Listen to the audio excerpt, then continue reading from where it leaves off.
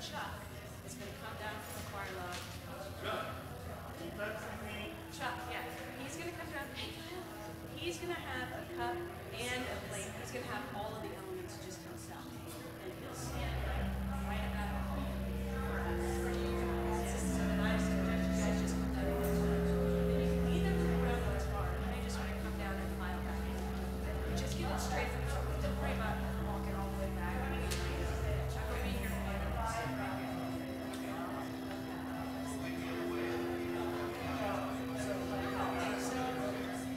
If you feel like you're in the way, just say, tell Chuck to say this way. I think we can rely on our that's it. Like, or in the entry, if you find your piano right there, yeah, so,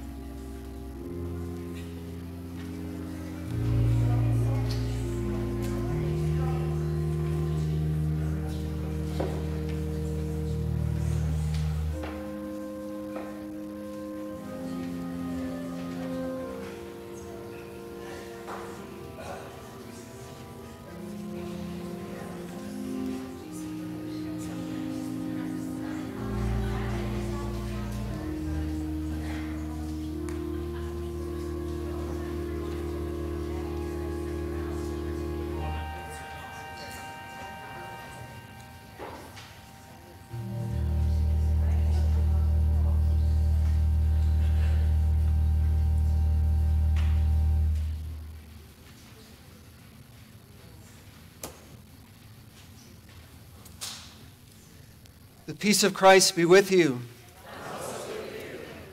Give yourself the gift and give your neighbor the gift of taking about 3 deep breaths, that your awareness might open to recognize the presence of the living Spirit in, with, and among us.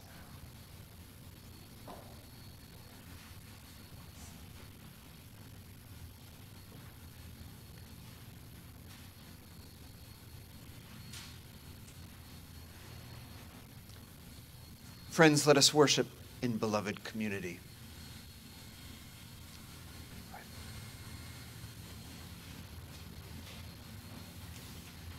Please rise in body or spirit for the call to worship. Friends, in Christ you have been born anew, born of the Spirit. All that is required is an open spirit and God's grace. Let us be disarmed that we might encounter one who desires our well-being. Let us come into God's presence unafraid.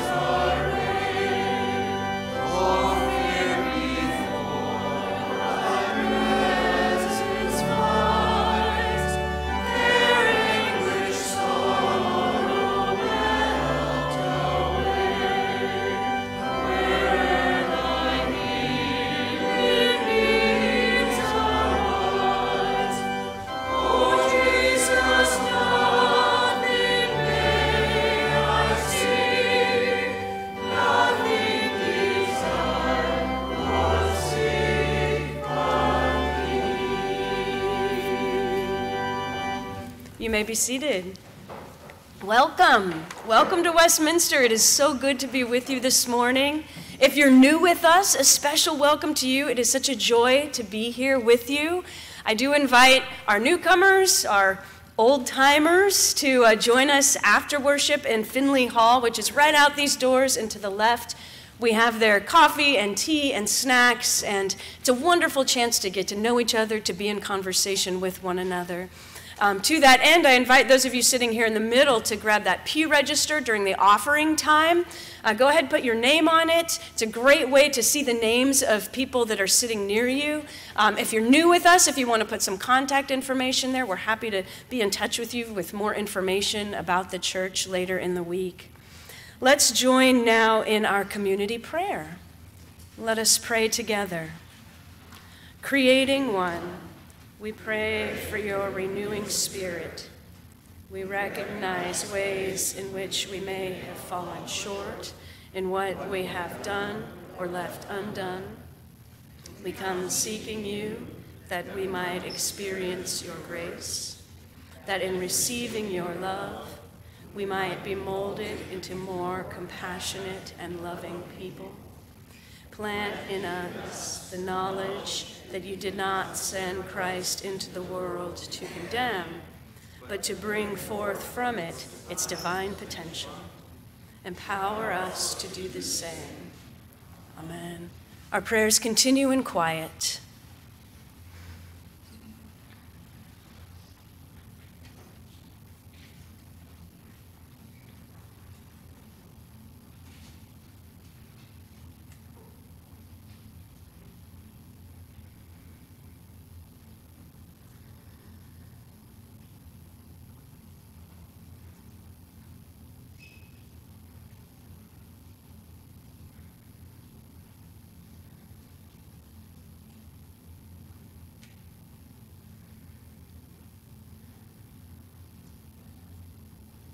Amen. Friends, know that God always provides a path to wholeness and to renewal. Know that God has mercy on us always and is generous with forgiveness. For in Christ we are set free, we are made new. Thanks be to God. Amen. So as our time of prayer continues, now is the time when we like to share with one another, share the joys and concerns that are on your heart, share the ways that we might be in prayer for and with one another. So if you have something to share, I encourage you to just raise your hand and let us know. Chuck. I have the good fortune to know that I'm known to be a grandfather for the third time. My first grandson's name is Steve Back. His paternal grandfather, his name is Theodore Berger. Congratulations. In case you couldn't hear Chuck, he and Jenny are grandparents for the third time, their first grandson born this past week. Congratulations. Others? Joys or concerns to share with us? Oh, over here. Yeah, Amanda. Prayers for Morgan Conmeyer and her family. One of my son's best friends, whose osteosarcoma has returned. And prayer probably been something miracles. Morgan is 14 and was accepted into a clinical trial being done out of Boston, but they're allowing it to be administered at UCSF. And the family is traveling this week to Boston to meet with that clinical trial team. So prayers for comfort, strength, healing, and more many miracles. So Amanda prays for Morgan, the 14-year-old friend of Amanda's son, who has had a recurrence of cancer, has already experienced many miracles in her young life, Amanda says, but now is accepted into a clinical trial in Boston. So they're traveling back to Boston to get more details about that, but it'll be administered here in San Francisco. So prayers for Morgan and her family. Others? Yeah, Carol.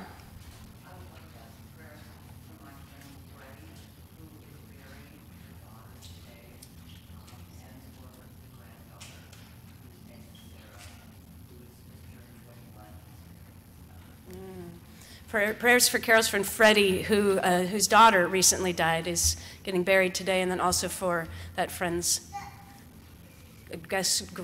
daughter, who's 21, who has lost her mother. Yeah, I saw a hand over here. Clark? Joy, thanksgiving, and concern for heaven's overly generous precipitation. Clark's offering both a joy and a concern for the overly generous precipitation. Amen. Others? I saw someone back here. Yes?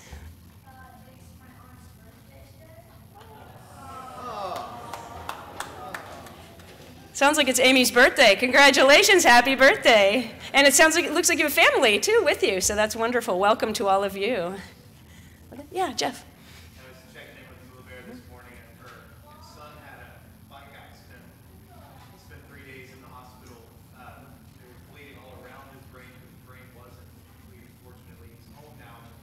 There's a long recovery, and there's a lot of concern and thankfully, caring for him and paying bills and everything. Absolutely. Muhaber, our beloved nursery attendant, her son, his 20s, is that about? Yeah, her adult son had a head injury this week in a bike accident, was in the hospital for a couple days, is now home, but has a decent road to recovery ahead of him. So prayers for Muhaber and her son. Yeah, Carol.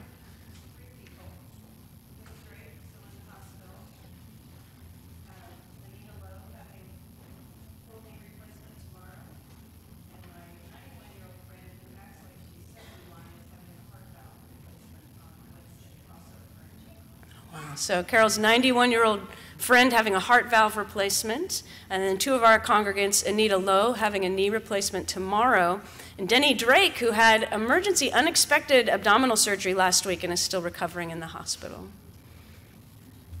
Do you have one more? No? Patty? For being able to sing with the Prince Symphony. Ah, yeah, prayers of joy for singing with the Marin Symphony. Amen. All right. Yeah, Michael. I think it's a prayer of joy and gratitude. I recently had lunch with a friend of mine from high school. So the first joy is that our friendship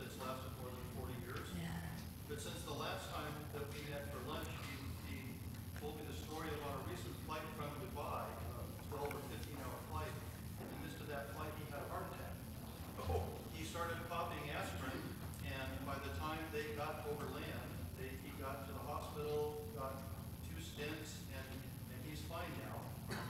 But through the whole experience, he felt a sense of peace and comfort and presence. So I have gratitude that he's okay, and his name is Steve, and gratitude for that presence in our lives. Amen. So Michael recently had lunch with a friend from high school, Steve, giving thanks for a long-term friendship, and then sharing that Steve had a heart attack mid-airplane flight, was able to get care once he landed and is okay. And Michael was sharing that his friend, during the whole time, felt this sense of presence and peace, and giving thanks for that. All right, that's a lot to hold in our hearts, and I know there are many that are unspoken as well. So let's have a couple moments of quiet, and then we'll pray the Lord's Prayer together. So let us be in prayer.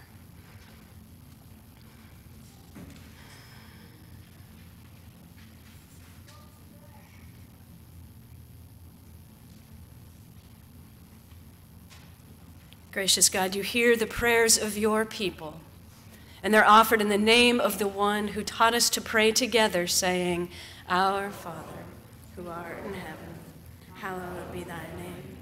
Thy kingdom come, thy will be done, on earth as it is in heaven. Give us this day our daily bread, and forgive us our debts, as we forgive our debtors. And lead us not into temptation, but deliver us from evil. For thine is the kingdom, and the power, and the glory forever. Amen.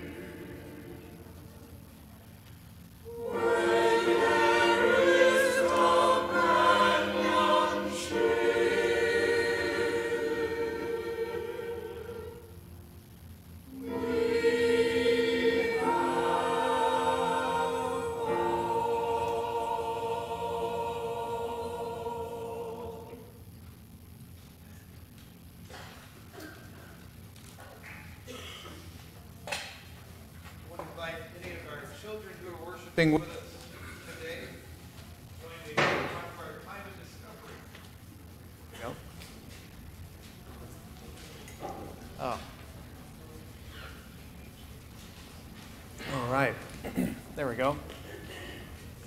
So, I brought something with me today.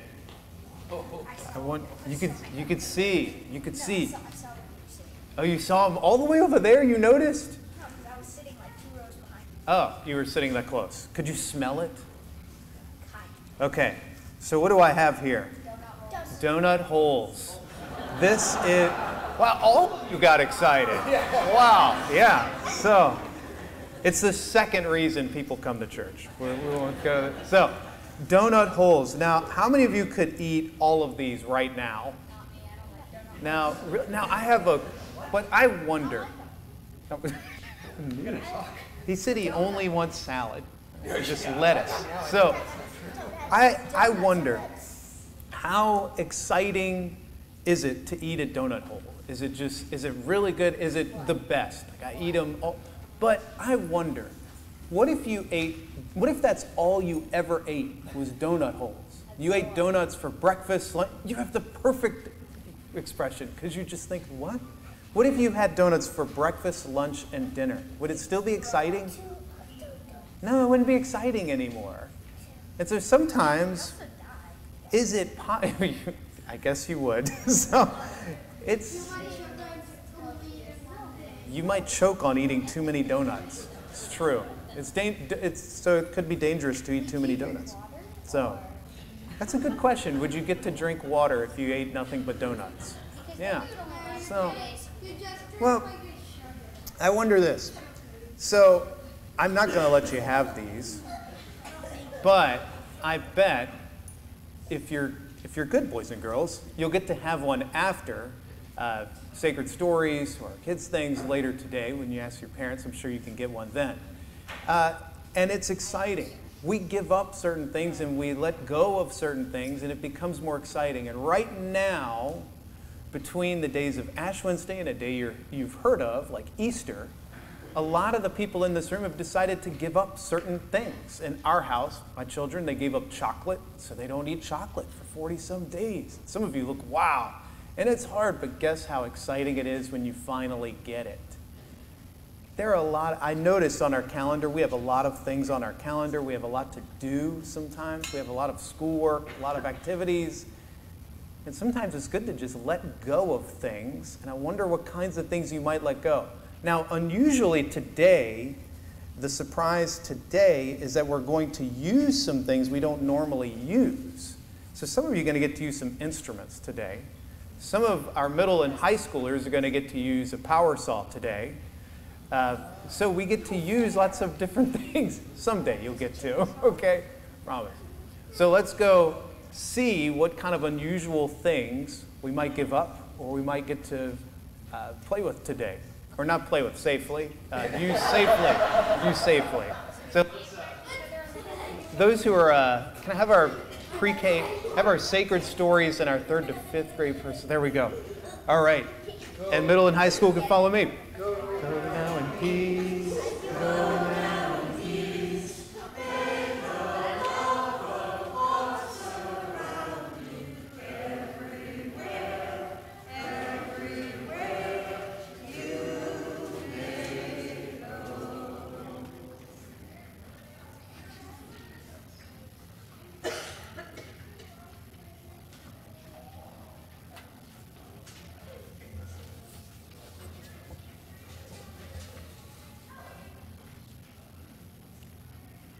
Today's reading is from the Gospel of John, chapter 3, verses 1 through 17. Listen for what the Spirit is saying to the church. Now there was a Pharisee named Nicodemus, a leader of the Jews. He came to Jesus by night and said to him, "Rabbi, we know you are a teacher who has come from God. For no one can do these signs that you do apart from the presence of God." Jesus answered him, "Very truly I tell you, no one can see the kingdom of God without being born from above." Nicodemus said to him, "How can anyone be born after being grown old?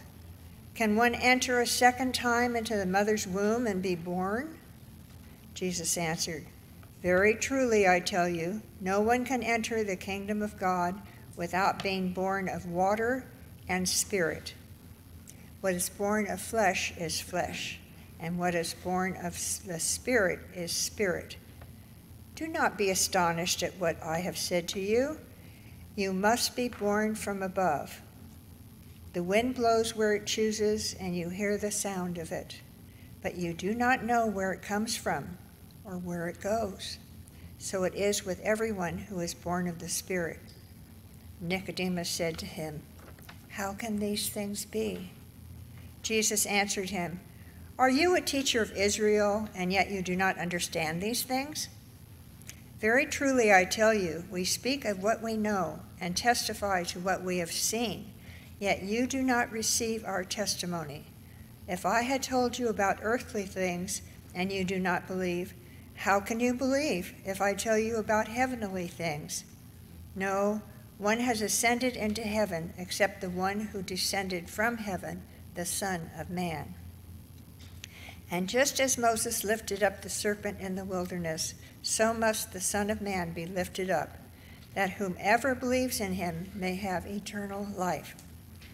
For God so loved the world that he gave his only Son, so that everyone who believes in him may not perish but have eternal life.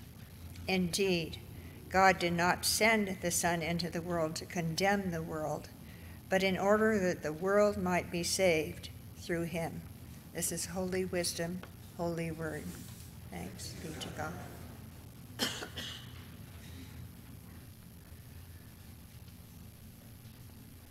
John 3:16 may be the most well-known Christian scripture. At least it breaks the record for the most appearances in 1980s football games behind the field goal. Someone would inevitably be holding a sign with that citation. But many people, Christian or not, can recite it. For God so loved the world that God gave God's only Son, that all who believe or all who trust might not perish but might have eternal life. Well, if that's the most well-known verse, then the verse that follows may be the most often overlooked and forgotten verse. But it's equally important. Indeed, God did not send the Son, the Christ, into the world to condemn the world, but in order that the world might be saved or rescued through this one.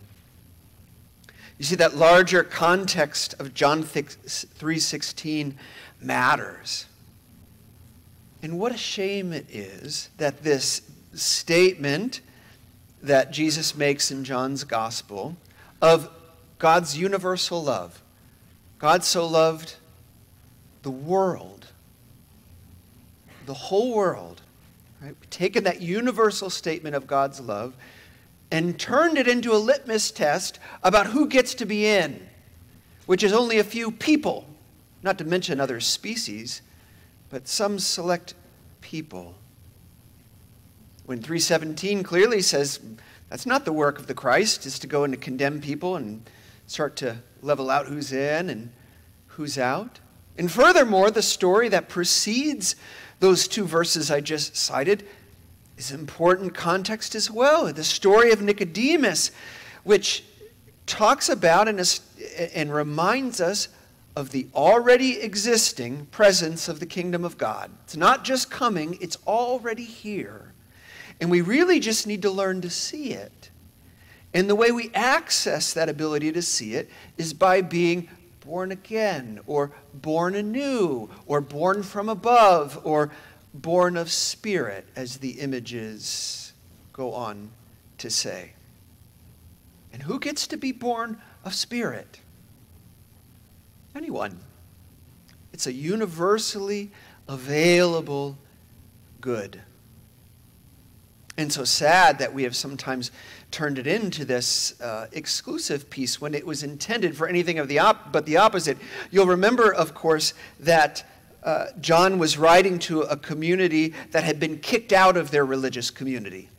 So he's trying to offer them assurance about their inclusion. And he's saying, don't worry about in or out or this or that. Just be born of spirit. That's all you need. Well, as we talk about all this birthing, it's worth taking a moment to appreciate our own birth. So think back. I don't mean back to your beginning. I mean back. The universe is as old as the scientists tell us. We're talking about 13.7 billion years. More than we can actually get our heads around. More on that in a moment. In other words, God has been conceiving of you for a long time. The earth has been conspiring to produce you for 13.7 billion years.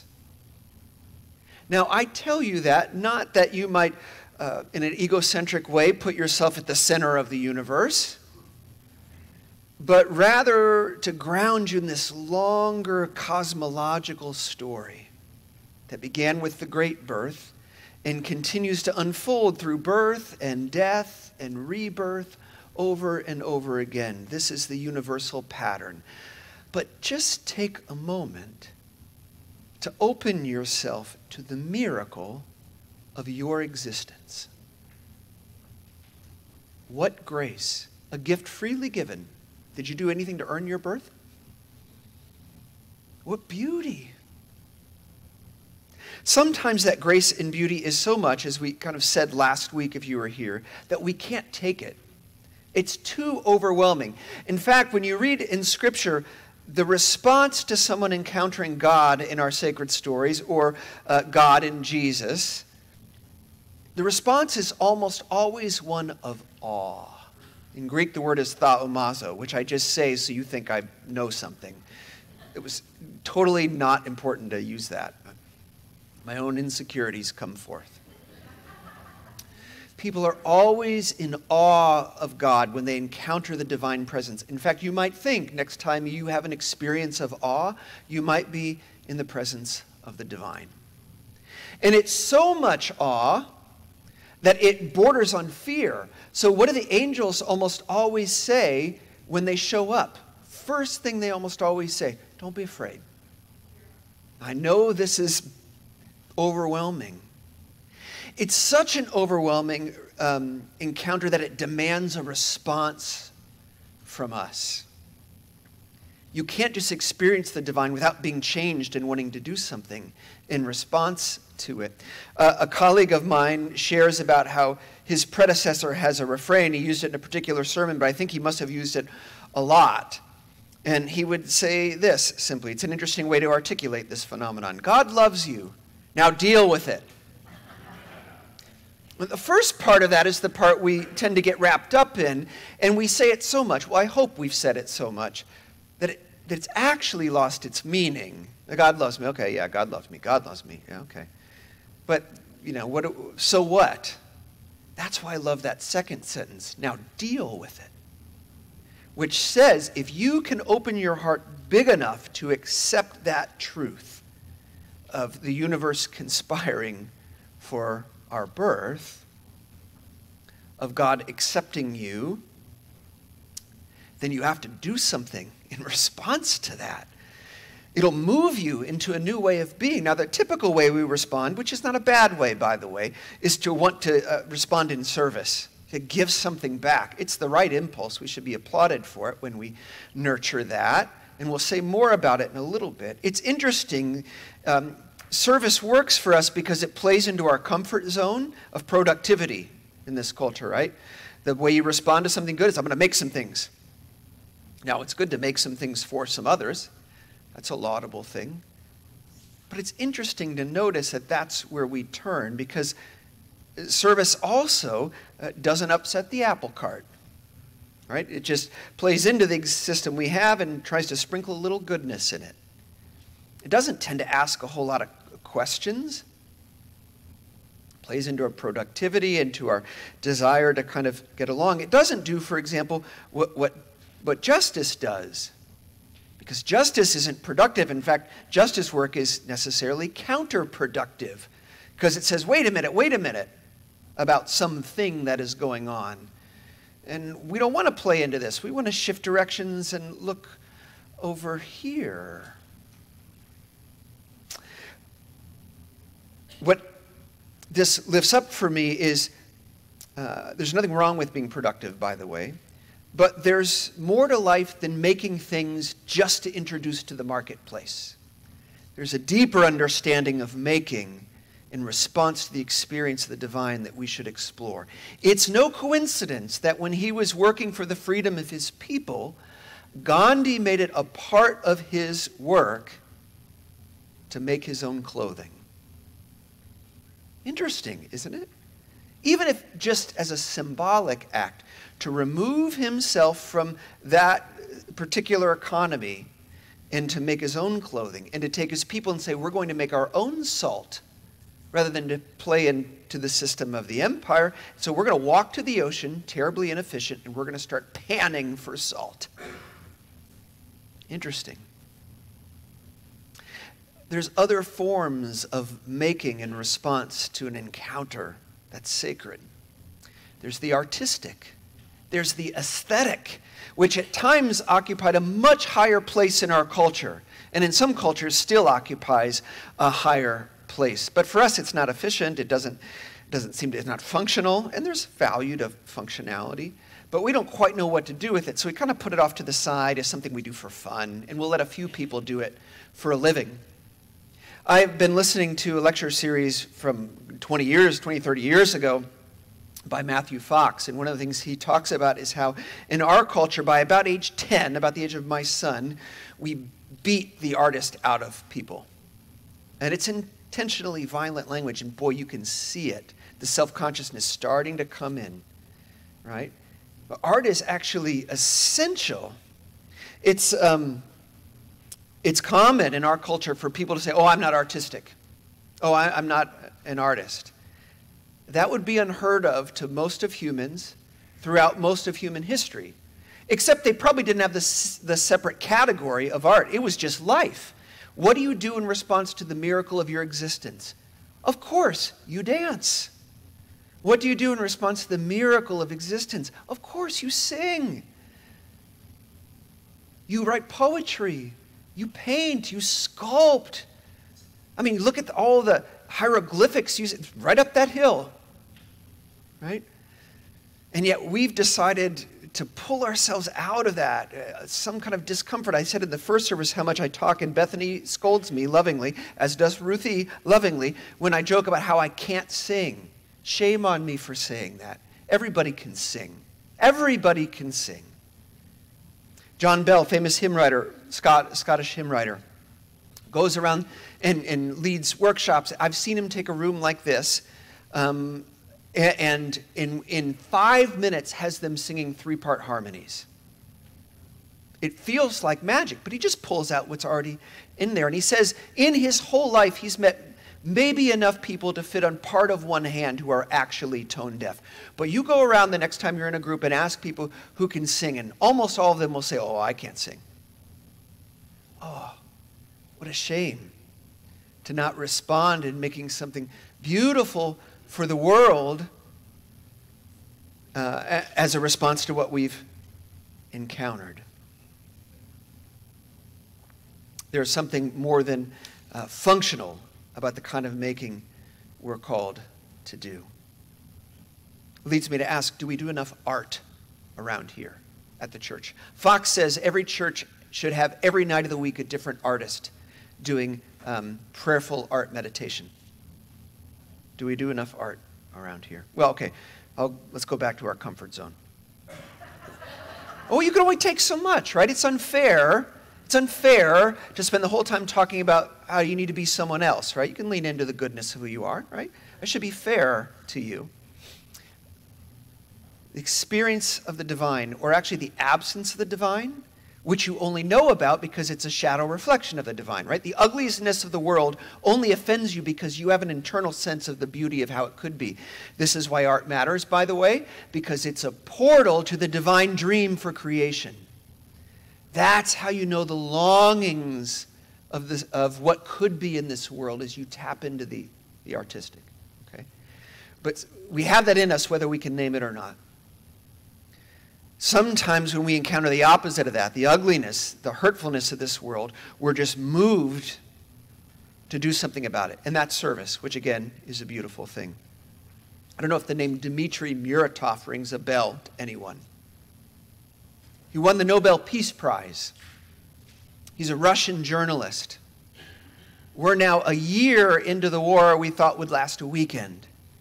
And way back in June of last year, Muratov took his medal and his earnings from the Nobel Peace Prize and auctioned them off and gave the proceeds, $103.5 million, to Ukrainian refugees. That's what happens when you allow yourself to be moved. Now, I typically protect you from stories like that. What do you mean, protect you from stories like that? I do that because sometimes the best you can do is get through your week without yelling at your loved one or giving somebody the bird on 101, right? I understand how hard it is just to be a decent person. And so if sometimes preachers just lambast their congregations with these extraordinary stories, which leaves everybody walking out feeling like they don't measure up. So I try not to do that too much, but today I don't want to protect you from that. Because today is about being born of spirit and learning to see in a new way. That's what the stories are about. You'll see totally differently when you open yourself to spirit. And I want you to be confronted with what you think is unimaginable and impossible, and change your frame of reference to recognize what actually might be possible when we open ourselves to that kind of spirit. And what Muratov did is exactly the kinds of things we can do. And I don't care if you believe it yet. It's possible. And we're born again, born of spirit. But in the end, which is the beginning, right? Birth, death, rebirth. In the end, which is also our new beginning, it's not about your birth or your second birth or your birth in Christ or being born again or any of that. It's actually about what you will birth. Fox translates the 14th century mystic Meister Eckhart. And Eckhart said, "What good is it that Mary gave birth to the Son of God 1,400 years ago if I don't give birth to the Son, the Christ, in my person, in my place, and in my time?" We are all called to be mothers of God. It's not about your birth. It's about what we will birth. Lent, which we begin the season by marking with ashes and reminding ourselves about our death, is not about our death. It's about what we are willing to give birth to. Amen.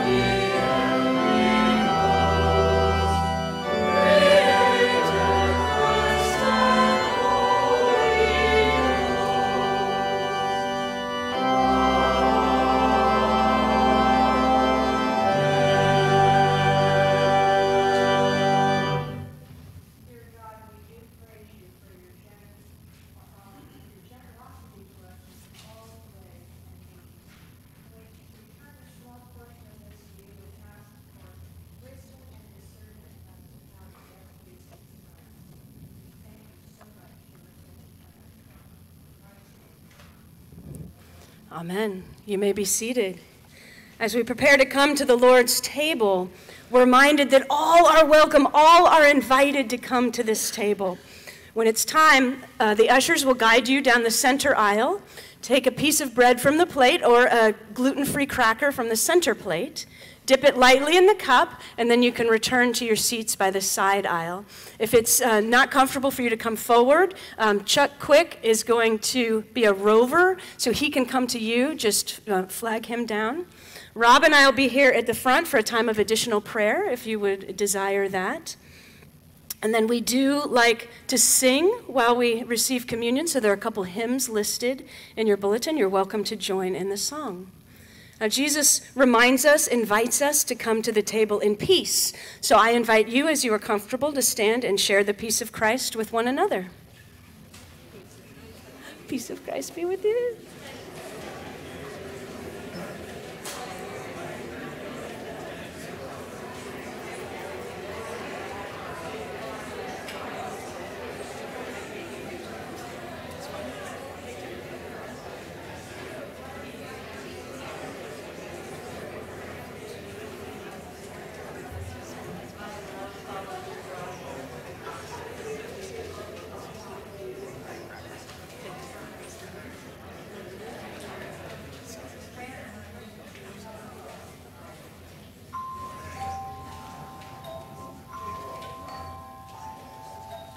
This is the joyful feast of the kingdom of God.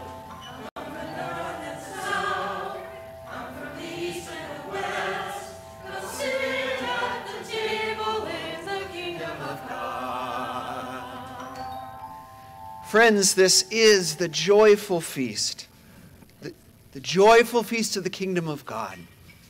You may be seated. They will indeed come from north and south and east and west to sit together at table, where they'll be reminded that God so loves the world.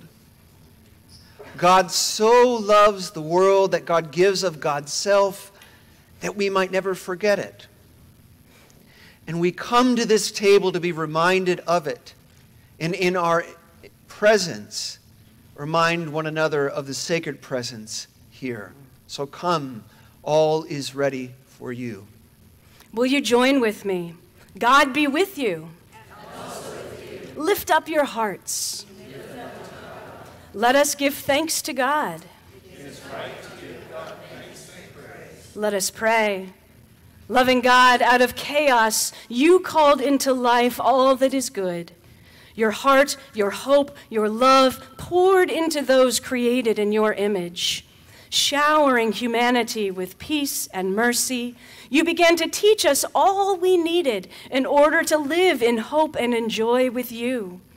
Even when we turned away from you, you continued to speak of your promises, sending the prophets and sending your Son, Jesus Christ, to share your faith in us. When he could have stumbled over our distrust, he called us to follow. When he could have remained silent, he declared your love for all. When he could have hidden his face in fear, he turned toward Jerusalem. Be with us now, O God, as we journey with Jesus to Jerusalem this Lenten season. And hear us now as we join our voices with those from every time and in every place who forever sing your praise.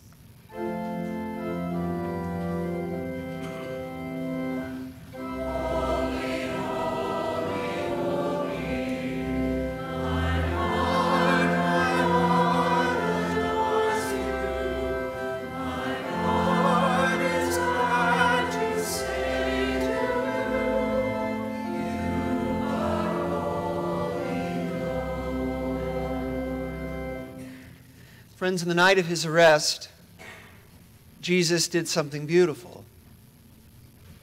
He took bread, and after giving thanks, he blessed it and broke it.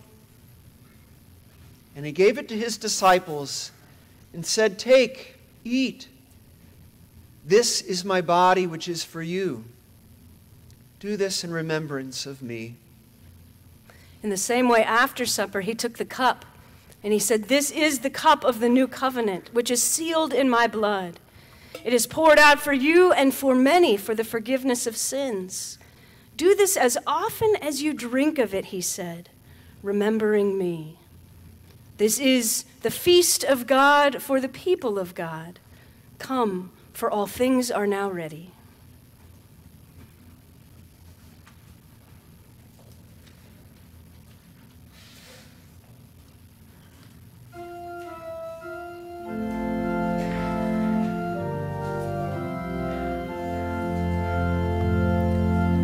We gather here in Jesus' name. His love is burning in our hearts like living flame. For through the loving Son, the Maker makes us one. Come take the bread, come drink the wine, come share the Lord. No one is a stranger here. Everyone belongs. Finding our forgiveness here, we in turn forgive all wrongs. He joins us here. He breaks the bread. The Lord who pours the cup is risen from the dead. The one we love the most is now our gracious host. Come take the bread, come drink the wine, come share the Lord. We are now a family, of which the Lord is head. No unseen he meets us here in the breaking of the bread. We'll gather soon where angels sing. We'll see the glory of our Lord and coming King. Now we anticipate the feast for which we wait. Come take the bread, come drink the wine, come share the Lord.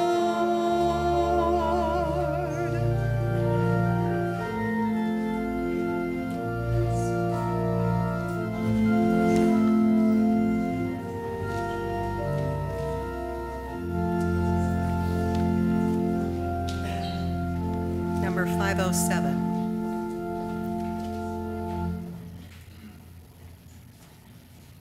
Come to the table of grace.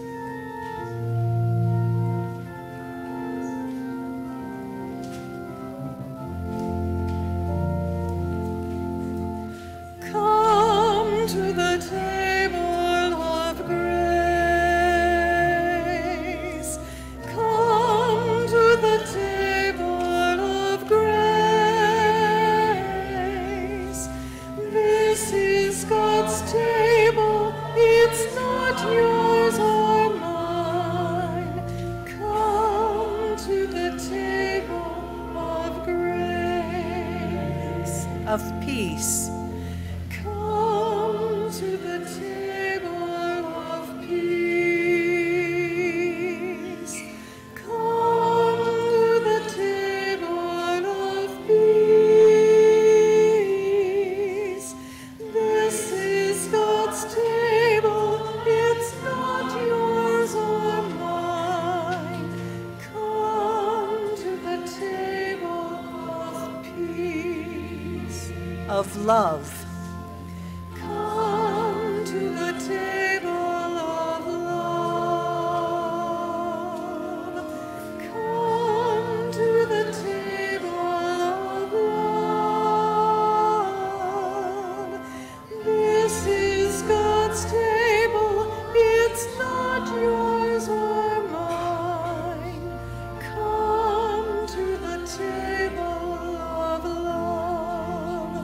of hope. Come to the table of hope. Come to the table of hope. This is God's table. It's not yours or mine. Come to the table of hope. Of joy. Come to the table of joy. Come to the table of joy. This is God's table. It's not yours or mine. Come to the table of joy.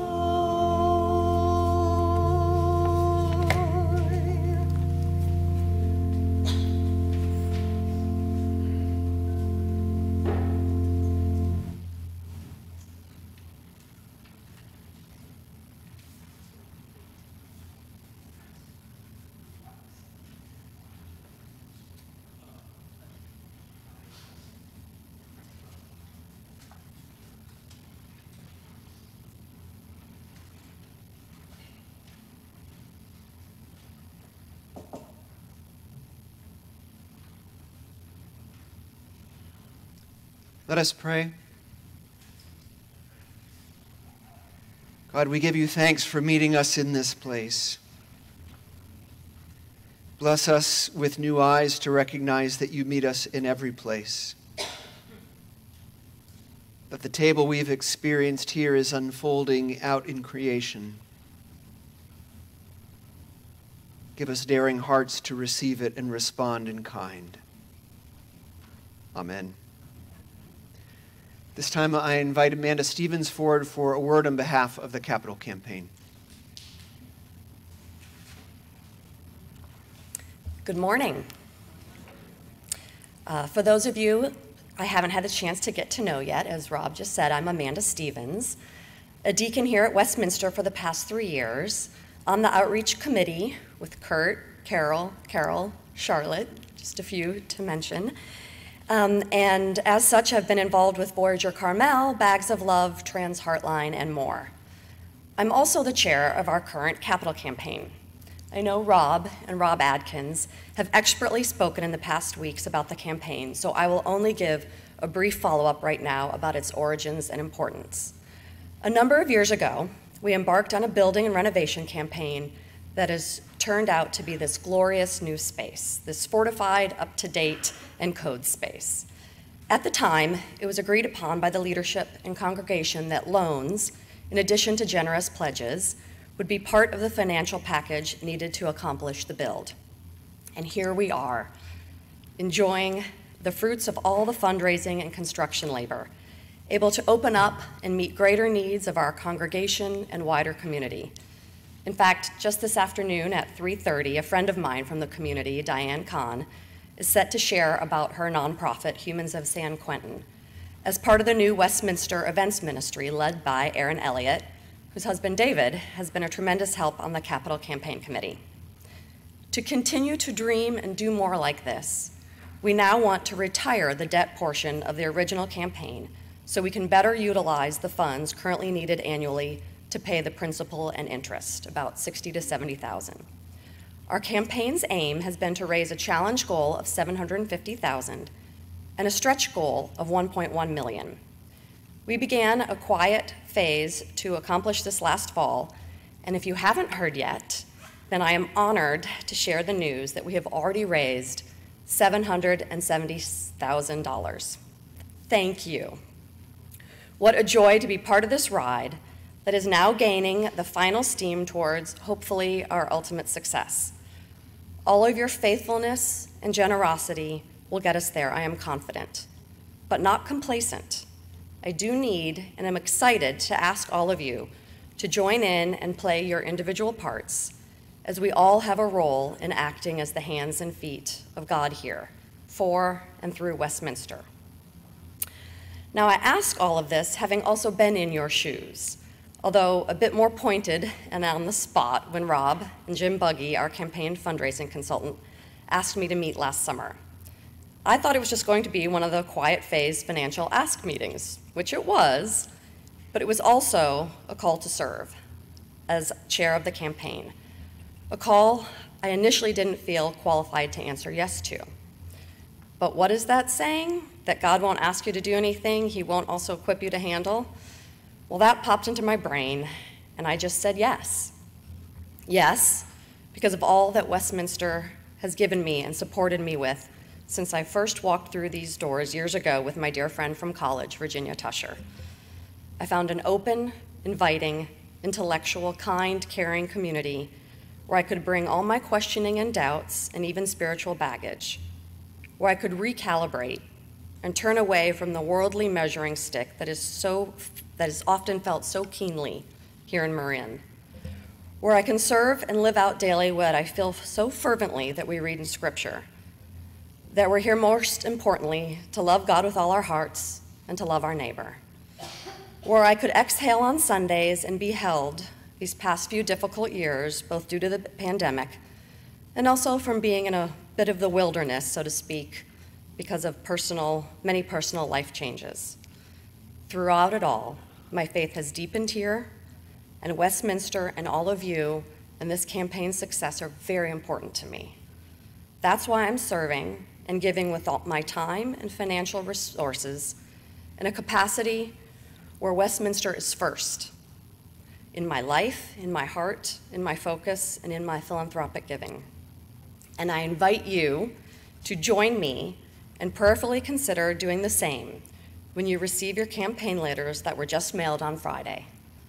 Please join me in prioritizing our very special Westminster Presbyterian Church according to your life's capacity. And then let's dream and move forward together, doing God's work in our beautiful spot on this planet. Thank you.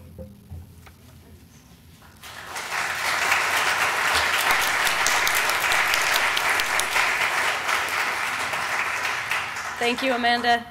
And now, standing or sitting, let's join together in our closing hymn, 833.